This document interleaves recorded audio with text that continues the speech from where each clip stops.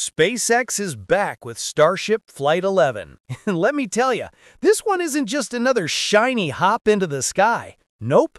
This flight comes loaded with major upgrades that could make or break Starship's path to Mars. First off, we've got Booster 15. And yes, this beast is expected to make a return attempt. Will it finally nail the landing or give us another rapid, unscheduled disassembly?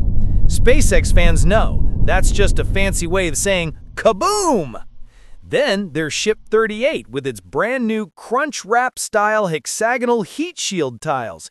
This thing looks like a giant space burrito wrapped in black armor. But will it hold up during re-entry? That's the million-dollar question.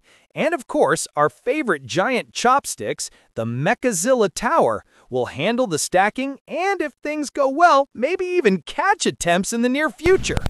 Imagine that, catching a skyscraper-sized rocket booster out of the sky. Elon calls it engineering. I call it borderline science fiction. So what's at stake here? Well, if Flight 11 sticks the booster landing and survives re-entry, it's a game changer. We'd be one giant leap closer to regular orbital flights and eventually Mars. But if it doesn't, well, hey, at least we'll get another spectacular fireworks show over Texas skies.